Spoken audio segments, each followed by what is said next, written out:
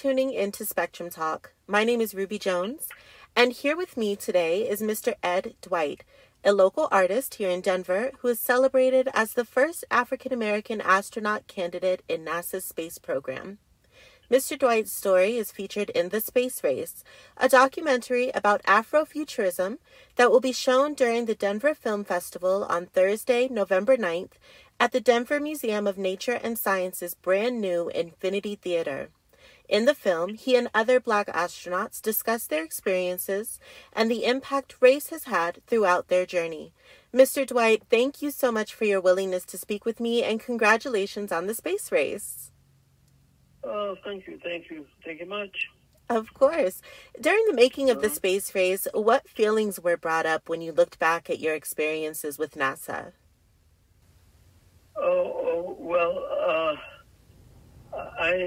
There's been so many. It's been quite a long time ago. It's about 60 years ago now, and there's been so much in that period of time, and so many films and recognitions and all that kind of stuff.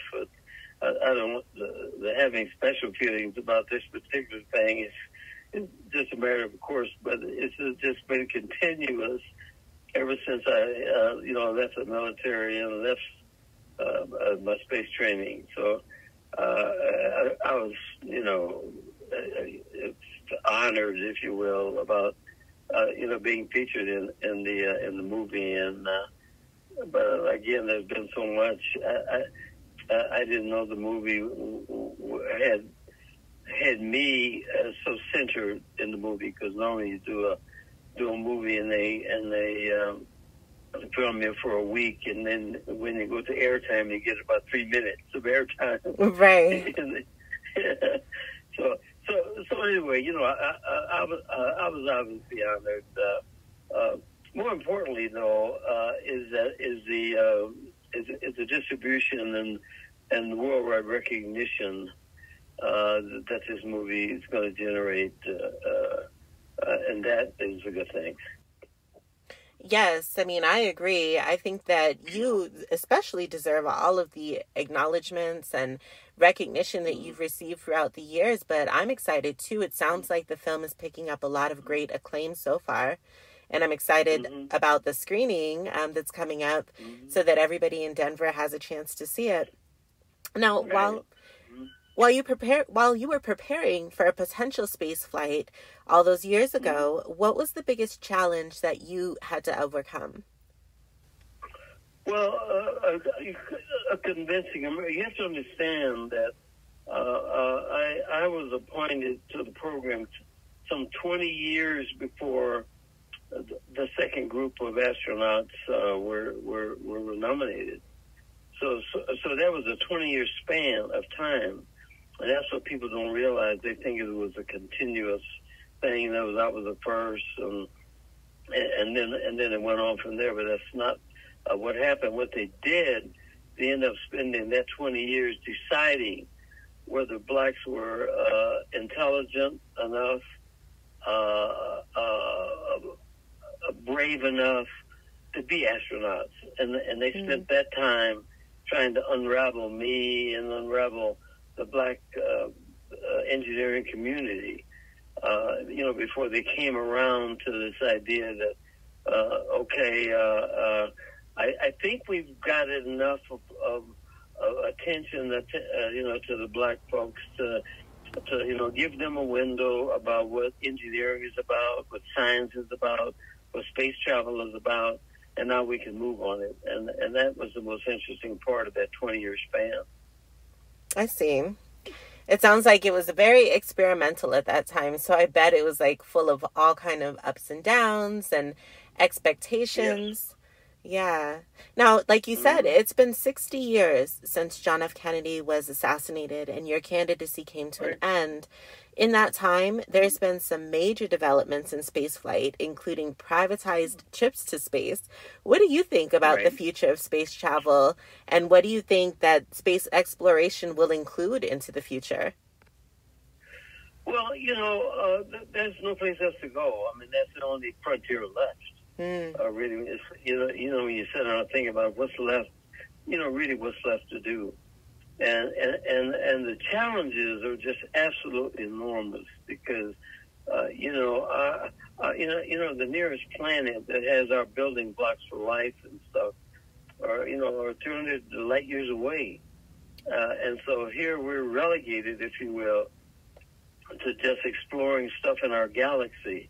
Like they want to go to Mars next, they want to do a moon base, and so we're really limited as to how far we can go and how much we can do, and what is the feedback for it. I mean, in other words, we normally go explore the planets looking,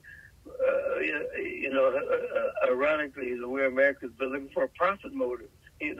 Right. Does Mars have the stuff that we need? Do they have coal? Do they have oil? You see what I'm saying?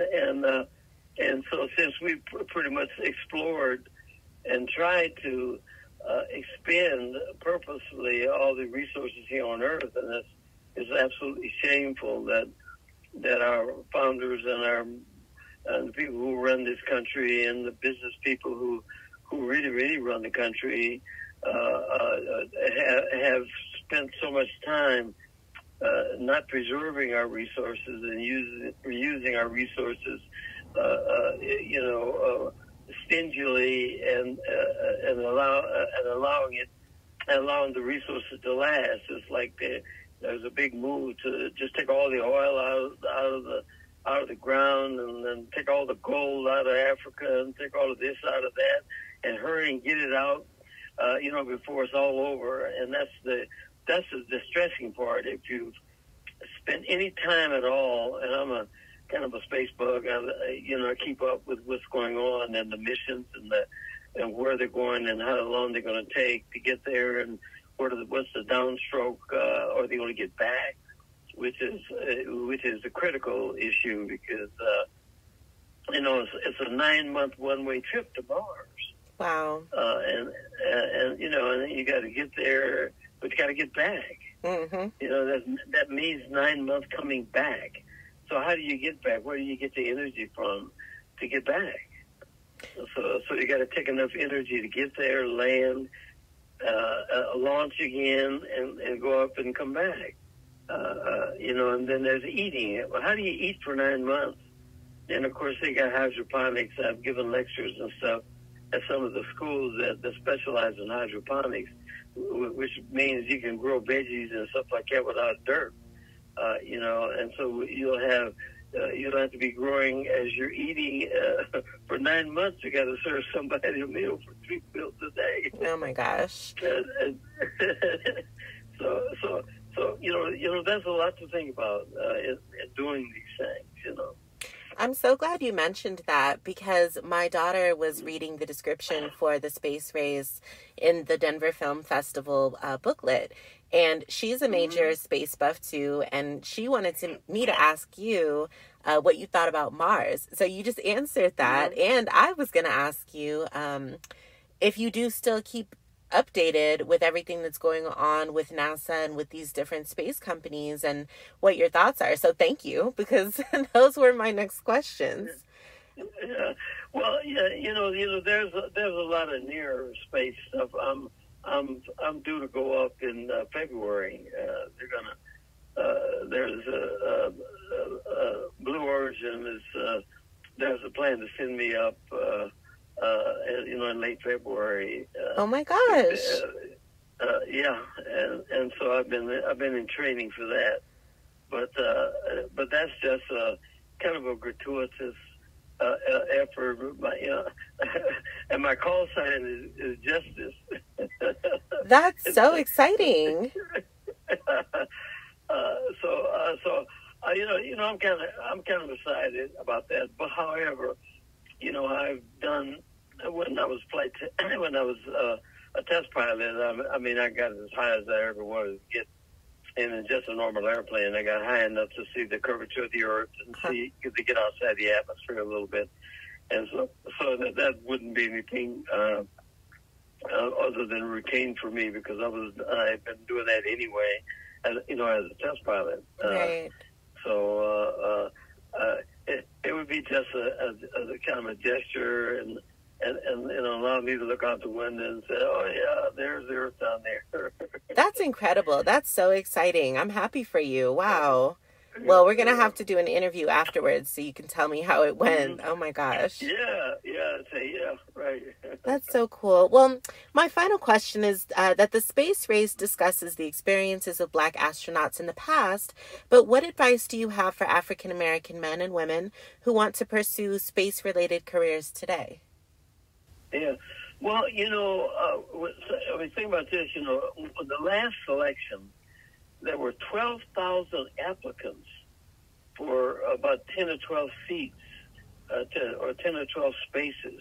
Mm-hmm. So when you think about that, there are a lot of very young people that are really, really fascinated, and the age is critical because of the time involved in training to go to the outer reaches of our galaxy here, and so you have to be young enough, you have to be old enough to get the proper scientific education, and young enough to use it, to use the time up before you can actually get in a spaceship and get a spaceship designed so it can go to the outer reaches of our galaxy. Right. So there's a combination of a lot of different things going. So which means in the Black community, and the good news is for our young Black kids that a lot of the astronauts that have been up, and I've spent the last 6 years giving talks to kids and stuff like that about this. It's proper preparation, and not something that you do in a year or 18 months.